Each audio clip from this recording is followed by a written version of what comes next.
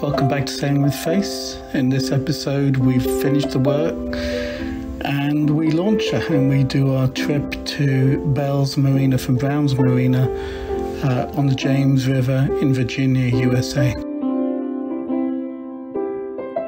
So there's a lot of work had been done. We got a new prop, we put USB ports in everywhere, we redid the top and bottom lower rudder supports. You can see the work that was done on the back end. See the previous video for that. And we're ready to launch. So the bottom was painted. I had somebody polish the hull to the best of their abilities.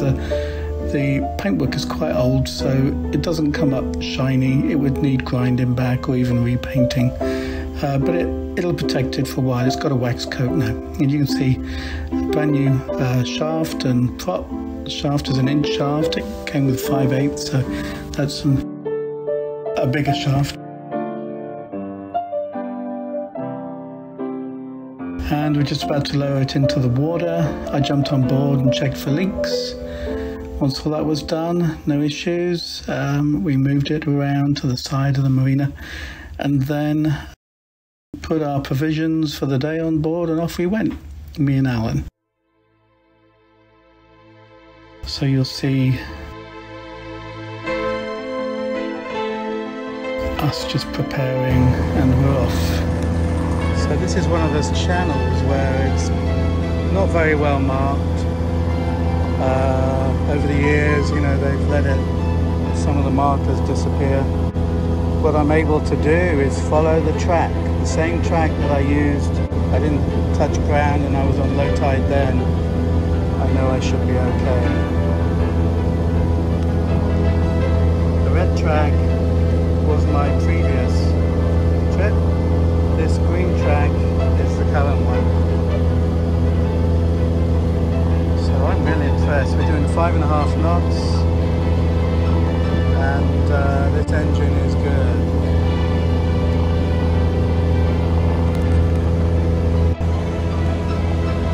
And we're off. Gotta keep an eye on depths, 9.5 right now. Engine much better. We're doing 5.4 knots, which is 2 knots quicker than we were. So I'm happy with that.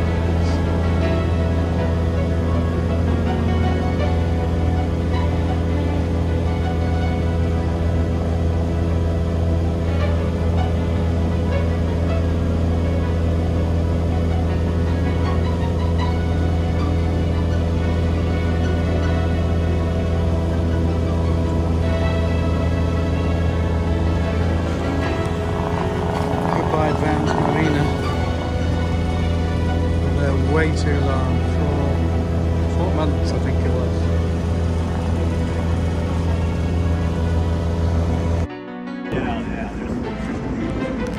This is the James River Bridge. I'm glad you can. I still think it's going to hit. And you know it won't, but I guess the bridge is so huge it can.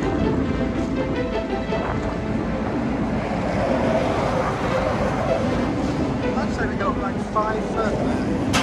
It does.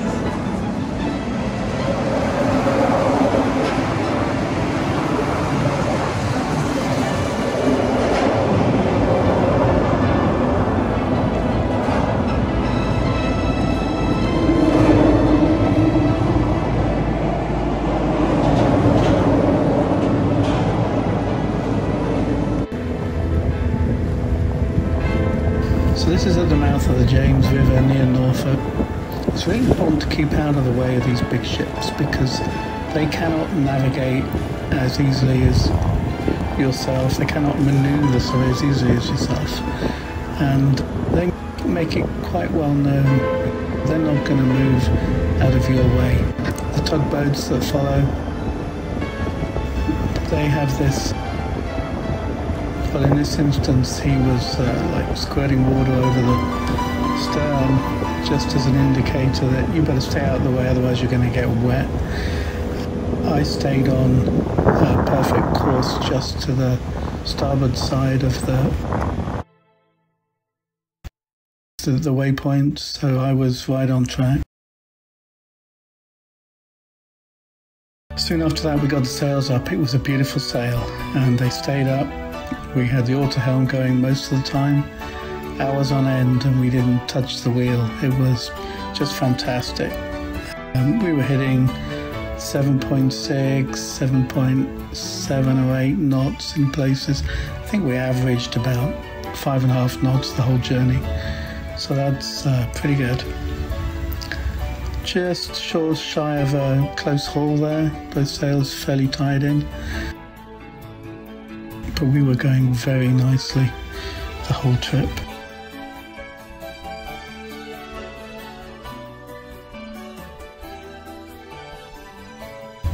It's a good idea when sailing in congested waters like around the Norfolk area, because there's still a lot of crab pots and buoys that you have to be aware of. If you use the buoys as navigation points, waypoints, be careful you don't hit them. That's all I'm saying. Saw 2 or 3 pods of dolphin on the way, so that was a real thrill for me.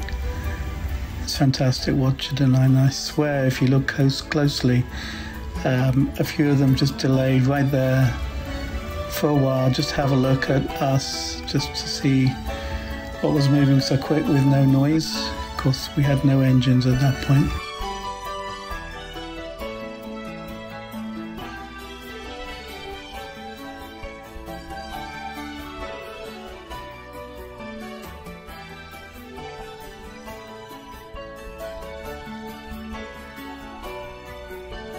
Broadreach, that was a very fast tack. That was the fastest tack I think that we were on that day.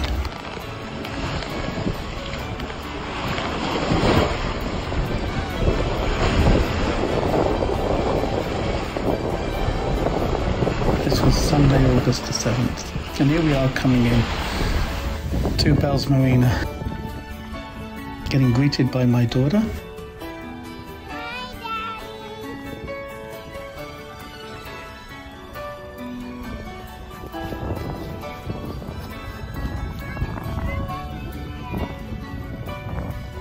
Alan had just come out of the water after getting a few jellyfish stings. He decided to come out.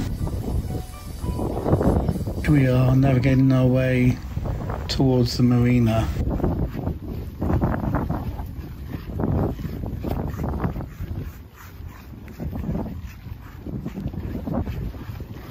This was very near to low tide. It's about an hour further on and it was absolute low.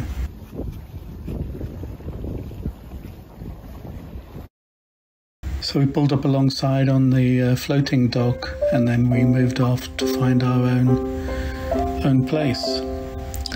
Unfortunately, the dock they put us in was about 10.5 foot pole to pole. Well, our beam is 11 foot, so we didn't quite fit. However, we left the boat sticking out, bow out, about 5 to 8 foot further out. And we left it there until the following weekend when I was able to move it into a wider berth. So that was interesting. Anyway, please like and subscribe, and look forward to showing you our next videos where we'll be going across the Chesapeake Bay.